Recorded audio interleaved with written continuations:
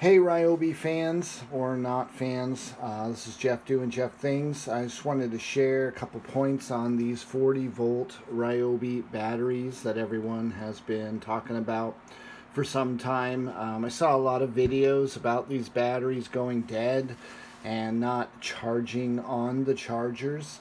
But there was a couple things that I discovered and learned that I just wanted to share really quick.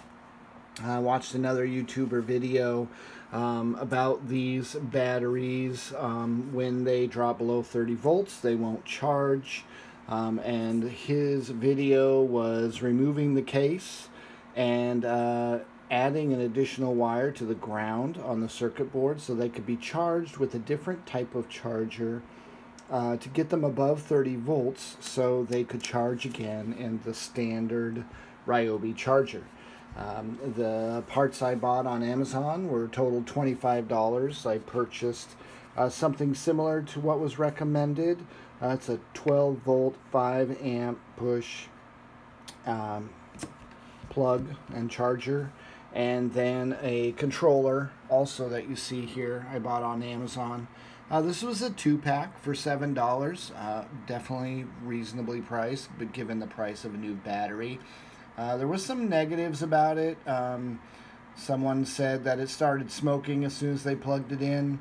I have not yet had that experience, but for a 2-pack for $7, it was definitely not going to stop me from trying.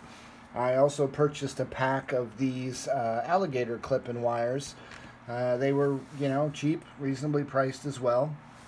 My mother-in-law has these batteries. These two chargers had failed a long time ago. So these batteries sat on her workbench, I kid you not, for 2+ years. And when I brought them home to test them, they both tested at below 2 volts and have been sitting on her bench uncharged for 2 volts for quite some time. So I watched the other YouTube video. I drilled a hole in the side and put in this negative. And then, of course, we have the positive over here. What I ended up doing once I received the charger, I plugged it in. It has an adapter for wires. I ended up cutting these alligators because it has alligators at both ends.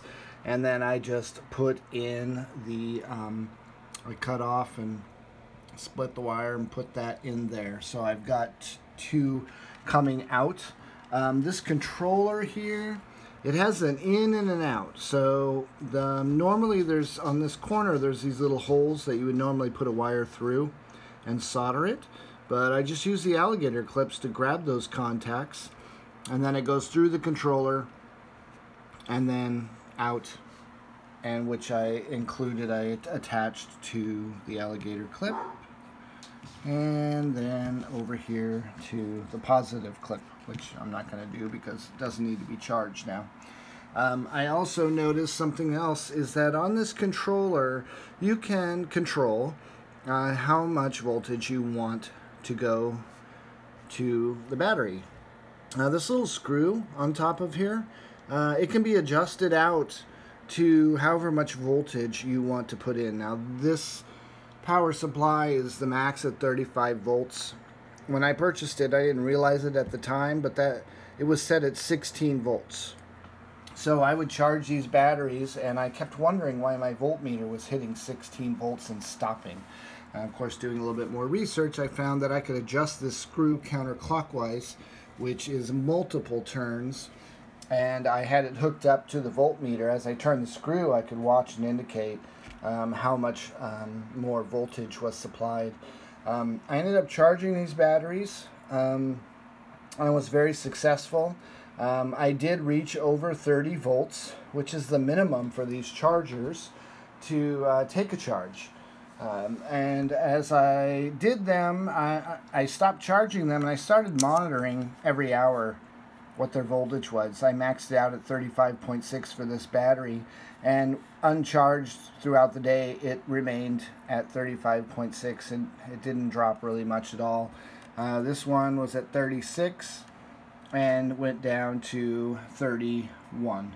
So I'll continue to monitor them, but it's a great way to get the batteries charged back up.